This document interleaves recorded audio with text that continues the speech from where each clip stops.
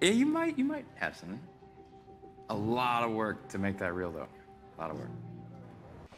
All right, so question for you. Is he lying? Is he lying about having the idea?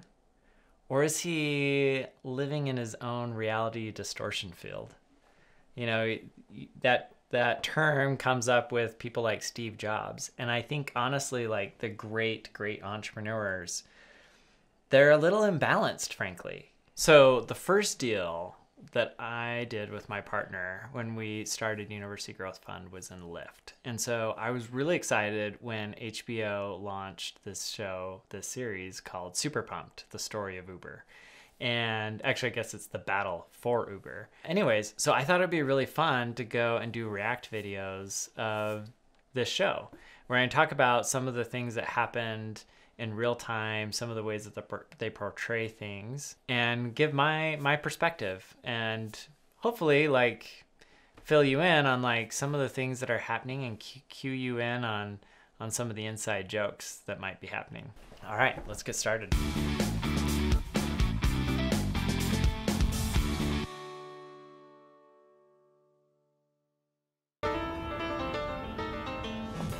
This could be the one, Bill. Could be. Leaves a lot of room for the other side of that wager, Bill. Is that where you land, Fenton? Just a little less bullish than he is. We're talking about committing millions of dollars and our reputational capital on this guy. To his product, and it is a great product. Yeah, Uber Cab is solid. The tech could really be something, and we like the space, but why not Cabulous or Taxi Magic? How do we know this Kalanick guy is the chosen one? So we've got point. What's counterpoint? He's the counterpoint. I made the original point. Look, Bill, something is going to pop in this space. This guy's You reputation. know how it goes with me. Travis and I start completing each other's sentences, well, Look, a unicorn will take flight in this sector. Someone will make 100x return on their investment, but is this Travis guy the kind of person who can ride one? I'll just be like one of those sheriffs in the Westerns. Stand back 6 paces and stare him right in the eyes. And shoot him? You know, at Benchmark Capital, we don't shoot founders. We leave that to Sequoia. Let's introduce the players here. So that is Bill Gurley, and he's with 2 of his other partners at Benchmark. And if you don't know who Bill Gurley is, he is one of the most storied venture capitalists in Silicon Valley. He's no longer actually an active venture investor, although he does opine on the space on occasion on his blog. But just to give you a perspective, at this point, Bill Gurley is building a name for himself as the investor for marketplaces. He has backed companies like OpenTable and Grubhub and Zillow and DogVacay and Odesk and a bunch of others. So he is kind of like the guy for marketplaces. Today, marketplaces seem kind of obvious and even passé, right? Like, you know, Uber is big, established, whatever.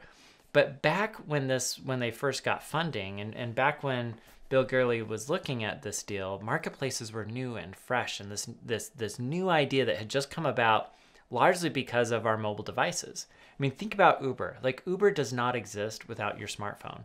Not just a phone. It can't just work on any phone. It's got to work on a smartphone. And so really the advent of the Apple iPhone was really what kicked off a whole bunch of these marketplaces. Uber and Lyft and Airbnb, and to a certain extent, like Zillow is another type of marketplace, right? And OpenTable. And so he is kind of the guy. And then let's talk about Benchmark. So Benchmark was started in the 90s. It was interesting because it was a bunch of these kind of junior partners at different funds that spun out and launched their own fund together. And they made a ton of waves because, one, they called it Benchmark, which is like a fairly like egotistical thing to name your firm if you think about it. Like, we are the standard by which all others are going to be measured. But their first fund is arguably the benchmark. It is the top performing fund of its size of pretty much all time. So that fund was an early investor in eBay, and they ended up returning something crazy. Like, they invested $6.7 million into eBay and returned in 2 years. They returned $7.8 billion back to investors. And then their carry check on that was well over $1 billion on top of that. So effectively, all the partners at Benchmark in that very first fund that they raised ended up being worth hundreds of millions of dollars based on that one and $6.7 million investment in eBay. And that's really how Benchmark got its start and built a name for itself on that first fund. Benchmark also has this like really interesting strategy where they believe that venture capital doesn't scale and that every partner should be treated equally. And so when they bring on a new partner and somebody else leaves, they leave everything. They're out of the business completely. And the new partner gets treated as though they were the same as everybody else in the firm in terms of economics and pay and so forth.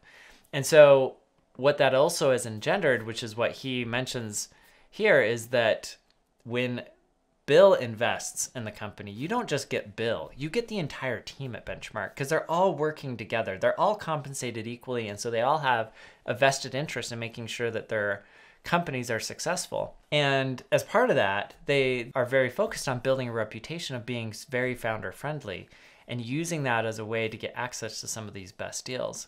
And unlike other firms, they don't just fire entrepreneurs when things are inconvenient or when they feel like they need to upgrade to a better CEO, which is a double-edged sword because on the one hand, that's great, like you're founder friendly, but it also means that you got to be careful who you back and that they can take it all the way, which is why he's having this conversation with his colleagues. They know that something is going to blow up here. Something is going to be successful.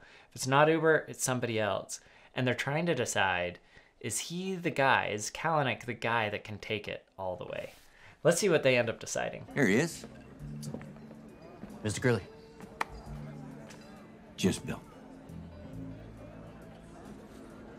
Everybody's got the numbers on the company, so I'm not gonna grill you on that. Well, that's studying for nothing. But I do want to understand how it is that you see yourself growing into the role of CEO. Not every founder can. First day out of high school, LeBron James had a meeting at Reebok. Took the bus there, it's all he could afford. And he was sitting at the longest conference table in the world with the CEO. And they're talking, and LeBron notices, oh, the CEO's starting to write something. And then the CEO gets up, and he walks the length of this whole table, and he drops a check in front of him for $10 million. Now, it's only the two of them in there, and LeBron's only 18. And the way he tells it, he almost took the check, right? He almost started crying because everything he ever worked for in his life just suddenly made manifest in front of him. But he didn't. He stood up and he walked out. Strong move. Yeah, the man understood his value, right? And eventually, he signed for much more with the place he wanted to be, Nike. But first, he had to ride the bus a few more times to get to the Bentleys and the PJs. But you're not walking out. No. Because you're not just some VC. You're Nike. See what he does there? It's really interesting. So Bill Gurley's like, tell me why you are the guy, right? Just that whole conversation I had. And he's basically saying two things. He's saying, one, he's like, look, I've eaten a ton of crow over the years. And two, like, I'm ready to make this thing big and I want to do it with you. But he doesn't actually answer his question, which is, kind of interesting. And I know it. Maybe we don't sell each other tonight. Just talk a bit. Oh, if I were selling you, you'd already have your wallet out. No, I'm here in the spirit of connection. And in that spirit, I'll tell you, I believe I have underachieved in my potential as a leader. But if I had a mentor like you, there is no limit to where this thing could go. How do you think your drivers would describe their relationship with the company? There, we've done it right. Our drivers... Your army. That's what I was going to say. Our army. Yeah, and I believe an army with a full It's belly. an army that can win, yes. Yes, sir. And that part, it's not just self-serving either. It's a big part of the whole motivation for me. I really believe this service can be a true value, can be so good for so many people, so many groups of people. Ever since the very beginning, from the first time I had the idea. I love like the foreshadowing here because he's asking about the drivers. And when we made our investment in Lyft, this is like a whole other like side tangent. And frankly, I should do a video on it. But like to me, Uber never really cared about their drivers. Lyft, and that really opened up the opportunity for Lyft to even exist because they were able to go full-fledged into treating the drivers with a lot more respect than Uber ever gave them. And so it's interesting how the producers and director like foreshadow that as being a major like issue that Uber has to contend with, even from the very beginning with Bill's comment. Well, from when Garrett Camp and I had the idea, I bet. we were in Paris, the top of the Eiffel Tower, and I remember it just came to me in a burst. I saw a way to upend the wage slavery of the taxi business, you know, to democratize the entire industry for the good of those hardworking drivers, as well as for the passengers. I saw it all from above.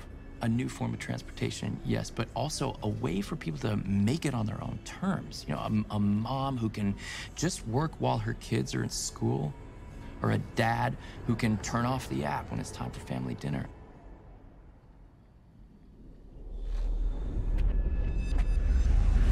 So yeah, that's the basic idea. It's people driving people, a car always with minutes, a private chauffeur, but only when you need it, so the cost is minimal. A real disruptor for the taxi space. I just need an operations type to run it, and there's no one better than you. Yeah, you might have something. A lot of work to make that real, though. A lot of work. All right, so question for you. Is he lying? Is he lying about having the idea? Or is he living in his own reality distortion field? You know, that term comes up with people like Steve Jobs. And I think, honestly, like the great entrepreneurs, they're a little imbalanced, frankly. They're not always rational. They are so focused on creating this vision and have such conviction around the vision of what they are building that they effectively convince themselves. I don't believe that they lie. I believe that they honestly believe what they say. And frankly, to a certain extent, they have to, because the challenges of building an Uber or building any startup that's ultimately successful are so big as to be unsurmountable if you don't have that level of conviction to push you forward to accomplish impossible things, right? I mean, what he said here, he's like, oh, that's going to be a lot of work. He's not wrong. Think about how much money Uber had to raise in order to build the business that they're in. Like, billions and billions of dollars had to be raised in order to make Uber what it is today and to make the whole thing work. I mean, to be able to do that, there are very few people in the world that can raise billions of dollars, let alone raise billions of dollars for something that doesn't work, that's getting sued all the time, that's breaking, where people are getting killed in the cabs, like just craziness, right? You need somebody that can make that happen, and that's just a rare individual. Contributed a lot too, absolutely. Well, it's good of you to make sure that he shares in the credit. Of course. Yeah, no, you got to, right? But at that point, it was just a matter of getting the angel investors on board. And, you know, when they saw how sticky this product What do you say we get into the real questions? Sure. You willing to work with the outside money? Listen to wise counsel? I will always listen. And I'll take good ideas. But I will never take orders. I can't.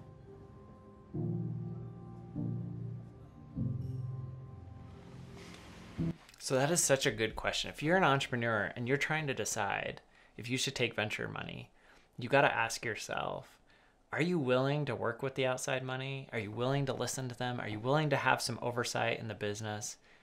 Because if you're not, then you shouldn't raise venture money. Because basically, like getting married to somebody, you're going to sit on that board with them for years, potentially decades, right? Maybe not decades with an S, but a decade is not uncommon in venture world. And you're going to give up control. That's just how these things work. People are not going to give you money without some level of assurance, protection, and control involved. The flip side is that I also like Joseph's response in this, right? Playing Travis's response in that he's like, I will take advice and I will implement good advice, but I'm not just going to, do whatever you say either. And I think as a VC, that is a great balance. You want somebody that will listen and that will take good advice, but you also are hiring them to run the company. If you as a VC have to come in and run the company, then you have failed as a VC, in my opinion. You want to find those great leaders, those great innovators, and you want to back them. You want to give them the resources and the support they need to achieve the potential that they have. Otherwise, as a VC, you can't run all of your businesses, and most VCs, frankly, wouldn't be very good at running most of these businesses. It's all about finding the next great entrepreneur that can build the company into something great.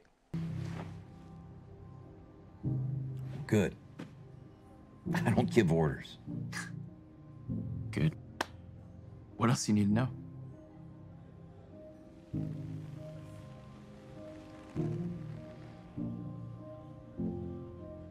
How sticky is it? Really? If someone rides twice, we have them for life.